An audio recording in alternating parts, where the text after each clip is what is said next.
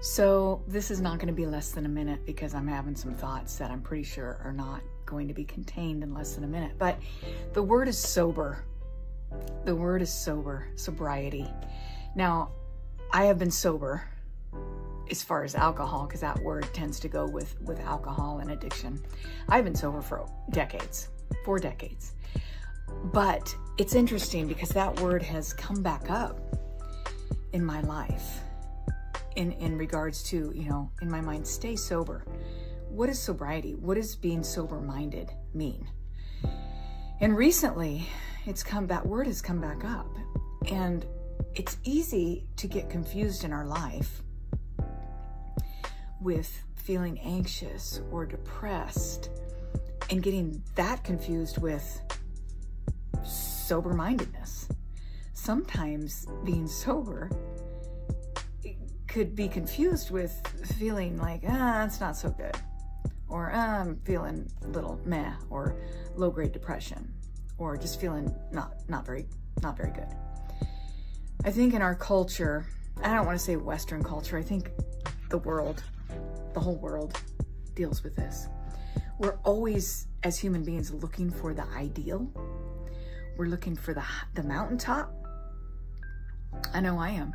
My personality, my culture, my upbringing, even the churches, the theology that I've heard over the years has kind of a little taintedness of mountaintop. Mountaintop is where it's at. That's it.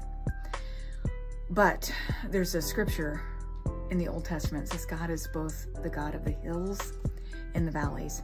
And I know in this scripture it's talking about terrain and geography. But I do believe the typology can be likened to, my right hand gets tired now, I gotta do it with my left hand. It can be likened to emotions, life, the journey of life. God is both the God of the hills and the valleys. And I was thinking about that just metaphorically. The valleys are so much longer. Think about it. You just look at the mountaintops. The valleys are like long and drawn out. The mountaintop, just one little tiny beep, and then another valley.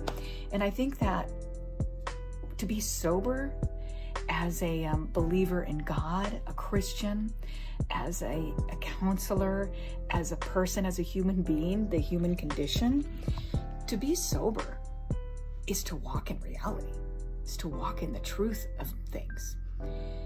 This side of heaven or in this world, we are going to have trouble. And to be sober-minded about it is to know the truth, is to know what's true about this life.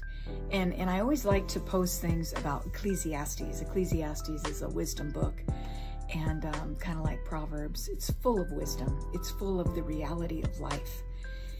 And so if you think about the word sober, being sober-minded, it's talking about walking in the truth, in the reality of life. And so for me, I tend to get wackadoodle and think my life's bad because I'm not on some little mountaintop experience. Everything's not perfect. It's not all perfect. And that's that all or nothing thinking that glitches our system. But sobriety of all types, and I'm not just talking about not drinking alcohol. You could be a dry alcoholic, so you could be still not sober-minded, but just maybe not drinking alcohol. It doesn't mean you're sober-minded. So being sober is walking in the truth, sober-minded.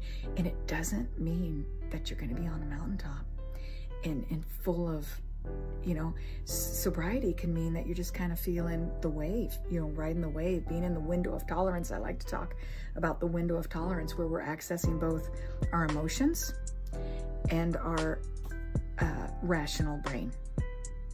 And we're all cohesive. We got the full deck of cards going. We got our prefrontal cortex is where we think executive functioning, our rational thought, critical thinking here in front. It's physically here in front. So it's kind of like the headlight.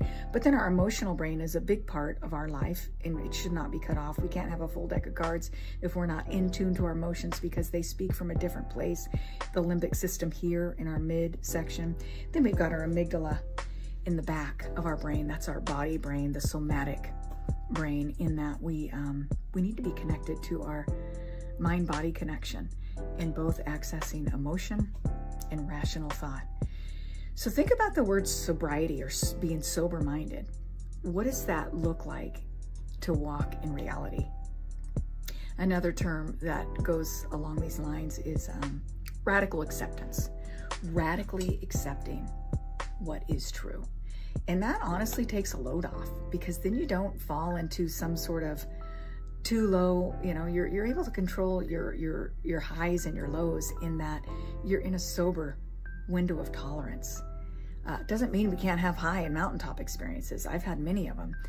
Or the low, really suffering, deep, horrible life experiences. I've had a lot of those too.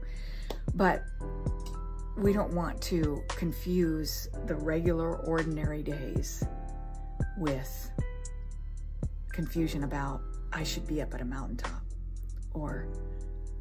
and then that might just drop you like a hot potato and bring you down into a valley. So think about sobriety and soberness, sober-mindedness, and that just helps me. So I want to pay it forward.